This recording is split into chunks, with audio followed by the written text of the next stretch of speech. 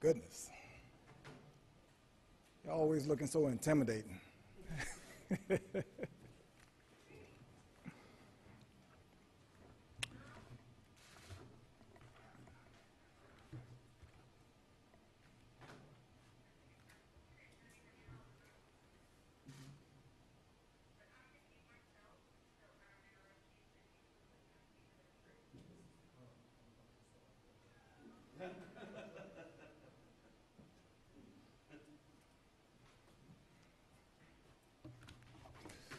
Good afternoon.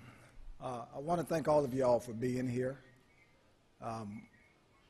While I do not like the circumstances in which we are here, I think it's very important that you, one, hear from me, but also that we have a frank and honest conversation with regards to LSP and everything that's surrounding our agency. But before I begin, I think it's important for us to kind of say a few words for those that are experiencing some hardships as a result of Hurricane Ida. There's a lot of people impacted, a lot of our people in our agency that are impacted, and I need you to know that my heart goes out to you. I continue to lift you up in prayer, but most importantly, I need you to know that you're not in this by yourself. We're right alongside you. We're going to do everything we can to ensure that you have a safe recovery and a speedy return. As you can see, we continue to support our communities through a very difficult and demanding time by providing services and support with the recovery efforts. It's important to note that over 150 troopers and DPS police, as well as DPS employees, have also been impacted by the storm. But although they're going through their own trials and tribulations, they remain steadfast in supporting our communities during this very difficult time. So I really want to let them know that all of you all are in my prayers, and we're right alongside of you, doing what we can to help you. Upon assuming the role of Superintendent of Louisiana State Police in October of 2020, I quickly realized that our agency faced some significant challenges. And although the events in question happened prior to my administration, I committed myself and my team to making significant changes that would vastly improve the service that we provide all of our citizens. But before I get into that, let me just start by saying that I do not condone any form of excessive force, nor will I tolerate this type of behavior in my agency. The mission of our men and women is simple. It's to serve our citizens and the visitors to our state with professionalism, with pride, and with compassion. And although this hasn't always happened in the past, I can assure you that I will continue to hold those that violate our rules, that violate the laws and the Constitution, accountable for their actions and for their behavior.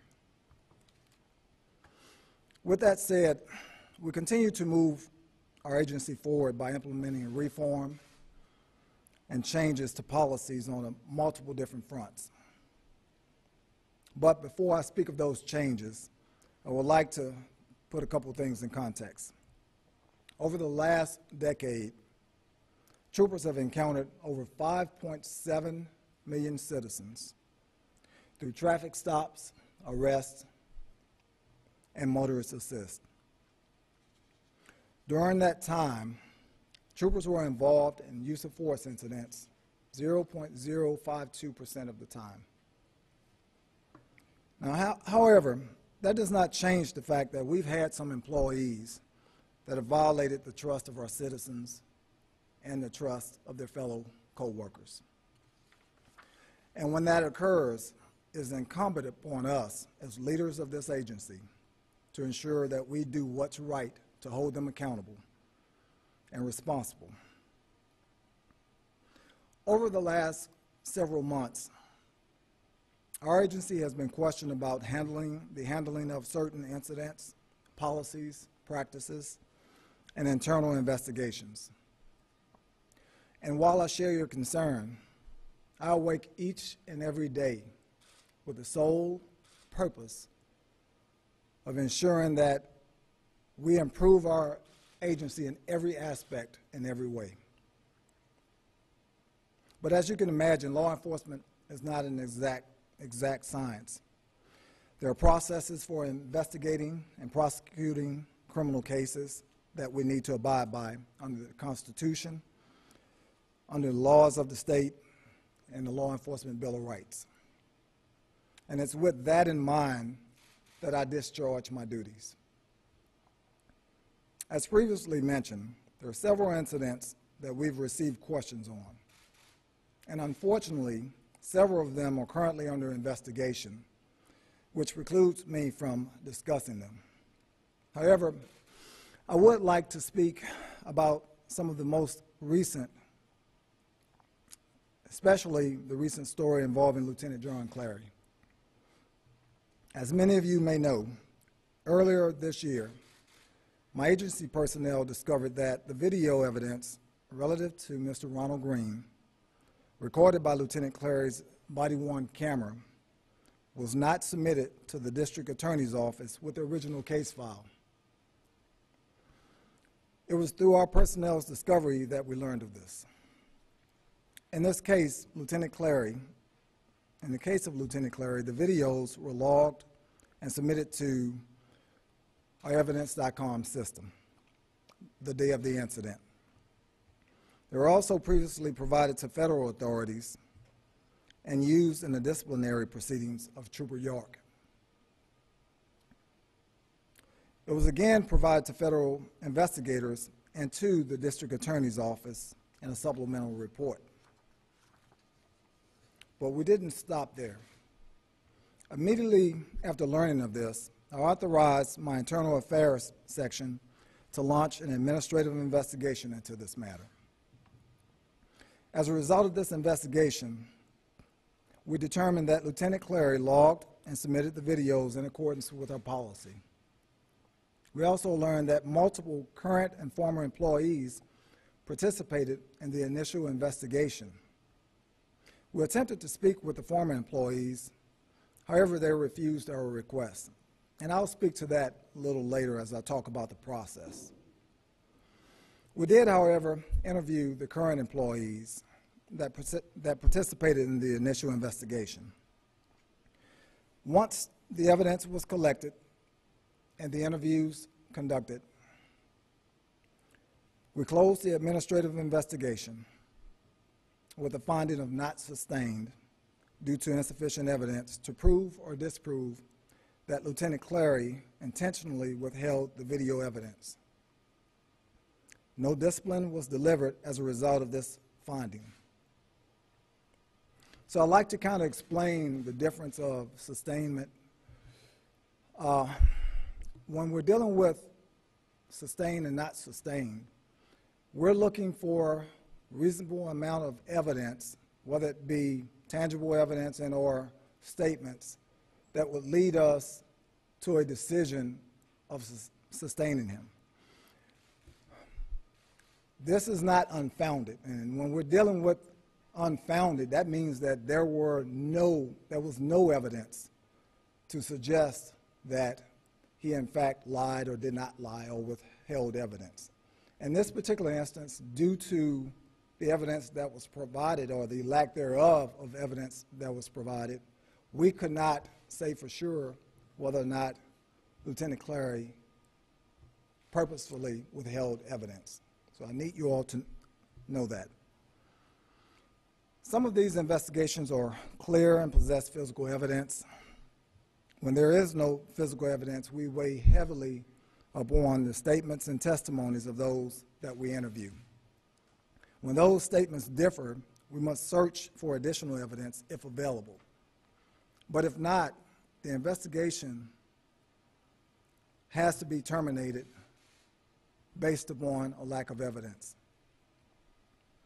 Now, in the event that additional information and/or evidence is presented, then we can reopen and follow up on that. But in this particular case, there was no additional information and/or evidence available.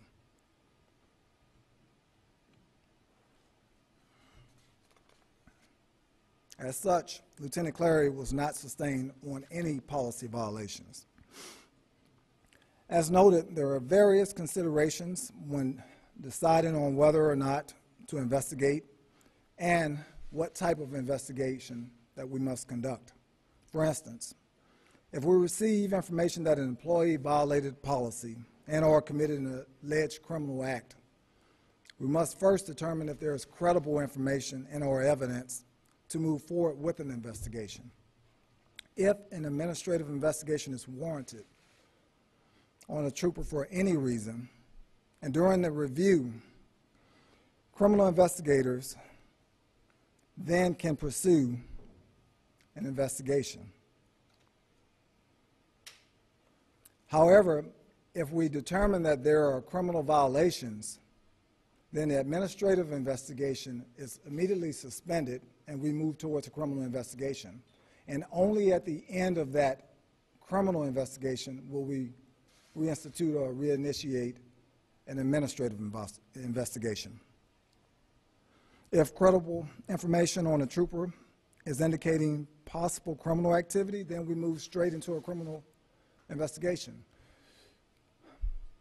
A complaint within itself without any evidence, any tangible evidence, does not constitute a criminal act. As such, we may not move directly into a criminal investigation. However, if we find reasonable suspicion, then yes, we will.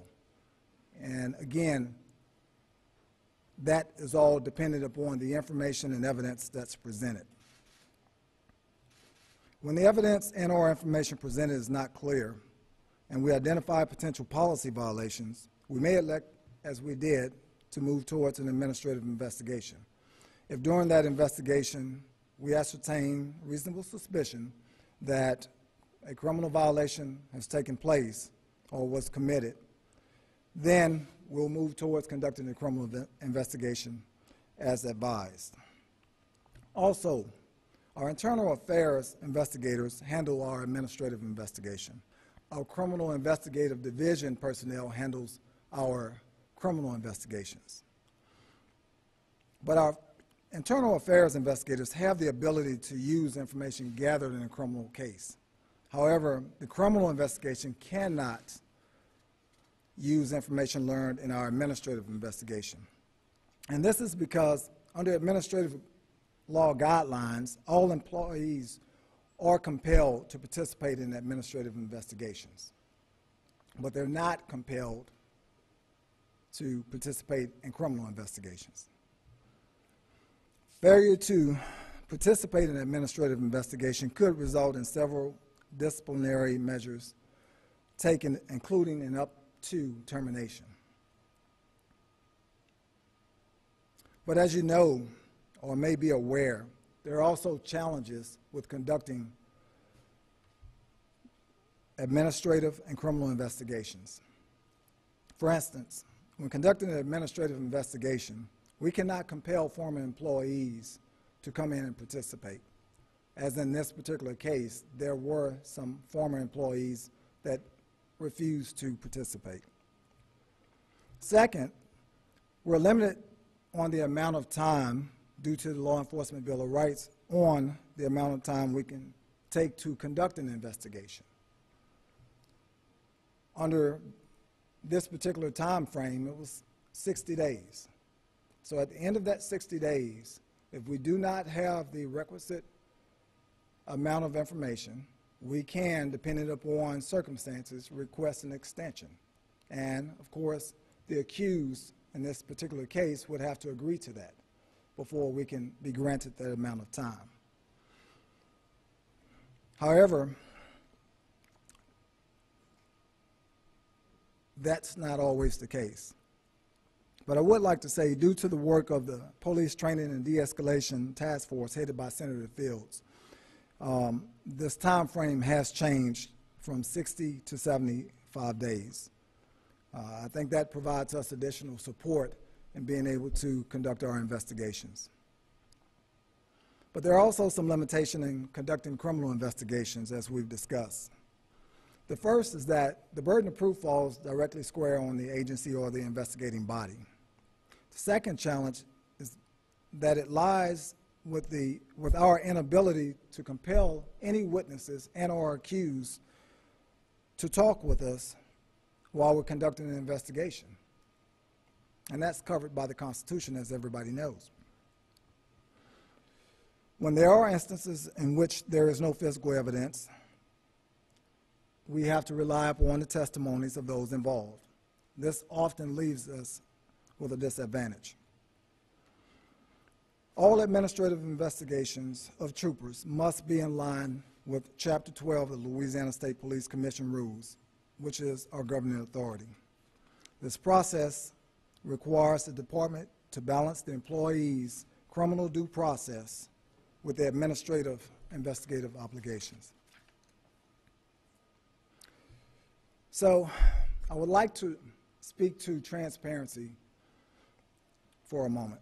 I know that we've received a lot of criticism and there's been a lot of heartburn with regards to our agency not releasing body-worn camera footage and or other evidence being requested. You know, it's an ongoing process with our agencies and other agencies, whether it be local, other state, and federal agencies, to determine the appropriate time to release videos and documents while protecting the integrity of the case and considering the due process of all involved. That's always at the forefront of our decision. Premature and unauthorized release of investigative evidence in non-adjudicated cases can jeopardize the constitutionally protected legal rights of the accused individuals, potentially preventing full accountability in these matters. Let's think about that for a second. Simply put, if we prematurely release evidence in a case involving an accused employee, whether it be a trooper or anyone else on a criminal matter or otherwise, it could impede our desire to really achieve the results and justice that we're trying to achieve. So that's always something that we consider when we're thinking about whether or not to release body-worn camera footage and otherwise. By releasing portions of the evidence by non-investigating outlets, it can also impact the jury pool and influencing due process. Like many of our friends in the media, I'll be the first to tell you, I would love nothing more than to release the evidence as soon as we can. I think it gives our citizens a sense of relief. It reassures them that we're doing what we're supposed to be doing, and it helps to communicate the facts of the case. But as previously mentioned, doing so could have unintentional consequences that could gravely impact the outcome of those cases. So hopefully, we're nearing a point with the other investigations that are ongoing involving our agency where we can provide you additional information that would offer that additional insight to the changes, to the case facts, and to the processes and developments. But ultimately, I need everybody to understand that the officers who are subject to these investigations are afforded due process and deserve no more, no less than the involved people in any other type case. And we're going to own that. I must say that when any incident involves our own personnel, there may or may not be administrative or criminal violations related to that incident. But I need everyone to understand, regardless of that you have my commitment that I am going to do everything possible to hold them accountable for their actions and for their behavior. I will not compromise on that.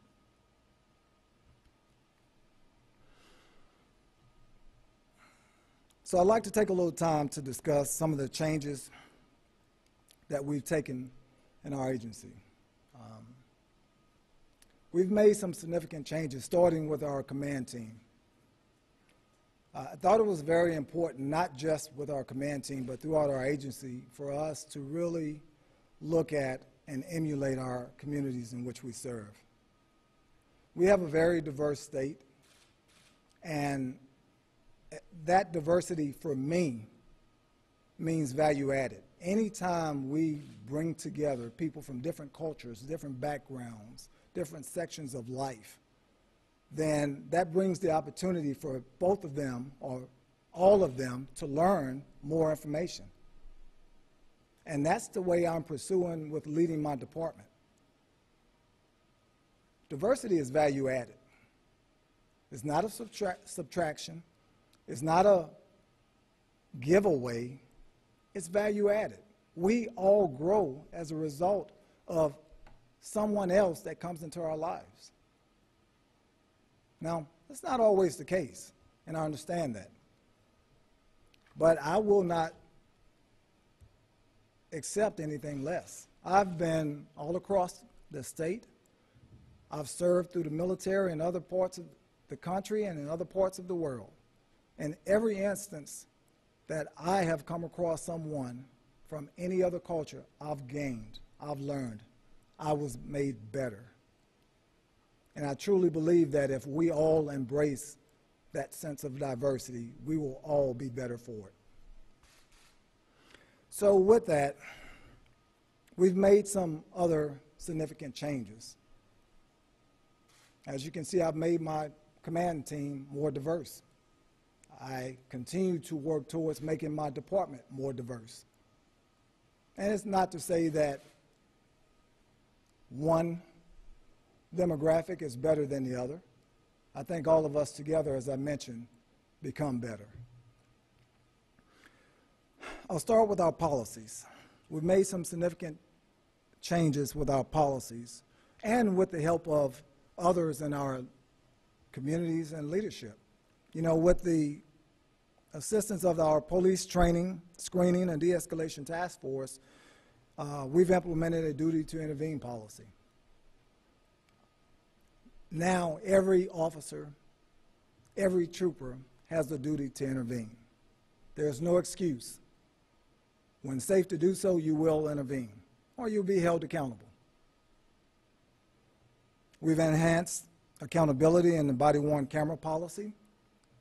We now mandate a specific amount of body-worn camera footage that will be reviewed by supervisors over a certain period of time. Every quarter, our immediate supervisors will review their employees' body-worn camera footage. We've expanded the use of force policy, including a ban on chokeholds, a ban on the use of impact weapons to the head or neck area, and mandated that all of our troopers and DPS officers carry less than lethal weapons. And that's important because we do not live in a society where the gun should be your first tool to be used. There are additional tools, less than lethal tools, that we can use to get the job done. But we also understand that there are situations that may call for us to use lethal force in the defense of others or ourselves. We understand that we're prepared to do that.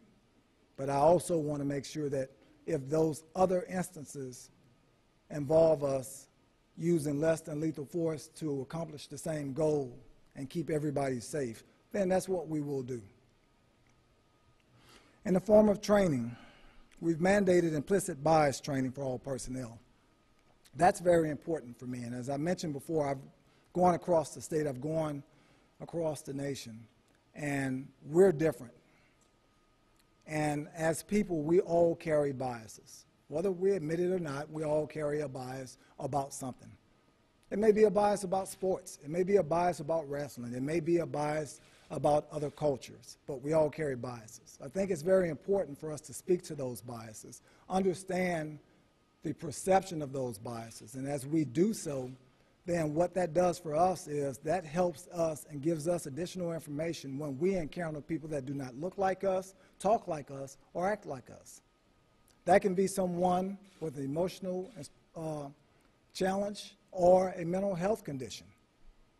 So we continue to build by bringing that to the forefront. And I think by understanding the implicit biases that we're all better and we're all more informed. As such, we can achieve a better outcome to all of our situations and our encounters. As I mentioned before, we created a duty to intervene policy, but we did not stop there. We're creating training that also supports that duty to intervene policy.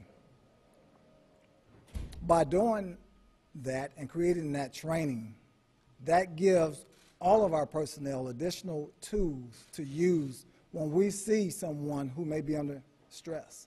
As I mentioned before, many of our employees are undergoing the same stress, the same issues that our citizens are dealing with Hurricane Ida. And as we well know, that brings on additional stress to us.